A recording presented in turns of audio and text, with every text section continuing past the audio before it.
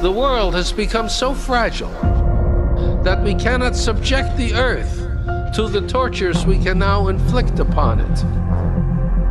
We are actually tampering with the climate of the Earth and with the very atmosphere that we breathe. Not only are we piling in more and more carbon dioxide in the atmosphere, but we are chopping down the forests of the Earth at a great rate. And these problems are life and death problems. They go to the root of the viability of the planet itself, making the Earth a lot less livable. We are facing problems that transcend nations. When we talk about the greenhouse effect, we're talking about something that affects the entire Earth. All human beings are facing the same problems. It is important that the world get together to face the problems which attack us as a unit. The problems with the ocean, with the atmosphere, with the population, with pollution.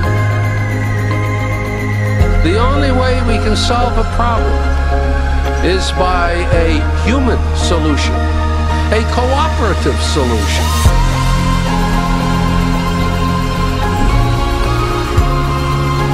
There's one thing that is biologically certain about the human species is that it is a human species.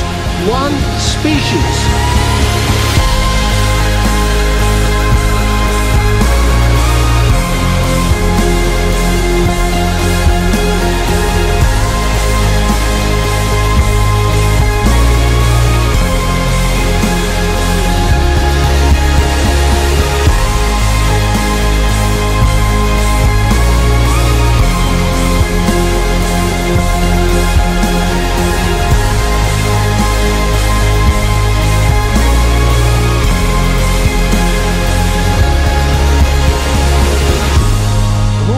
Going to fight?